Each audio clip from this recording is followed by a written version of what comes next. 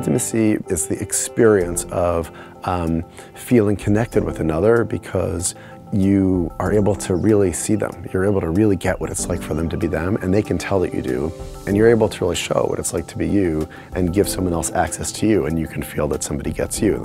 Then you feel connected. How you create intimacy is there's these two things that you need. And the first is that you've got to be real. You've got to show your real self. If you're hiding, if you're pretending, if you're faking it, if you're just trying to make a good impression or impress somebody, then that's not you there. So you may get like an interesting interaction with somebody, but it's not you having the interaction. And so it doesn't end up being very ultimately satisfying. You've got to be authentic. You've got to learn to show your real self and open and be messy and just be what you're really like.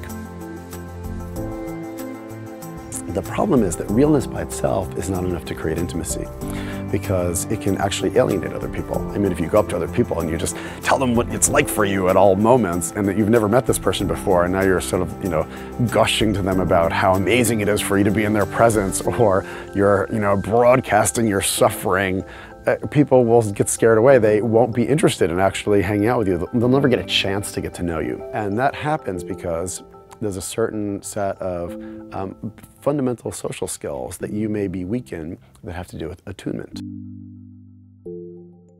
Attunement means I'm not just being myself with you, but I'm also tuning into you. I'm paying attention to what is going on over there.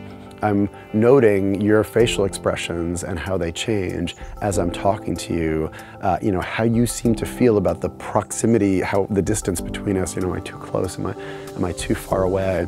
I'm responding to how you respond to me. That's attunement.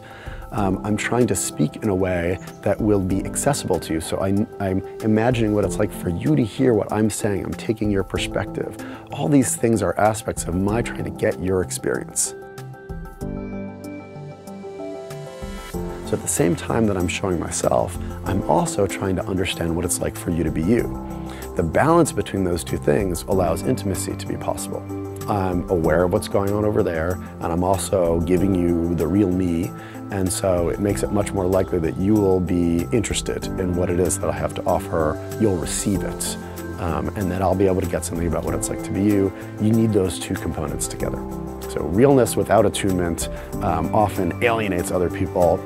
Attunement without realness is often just kind of self-sacrificing. I'm just sort of noticing what's going on over there. I'm putting all the attention on you, but I'm kind of keeping myself hidden.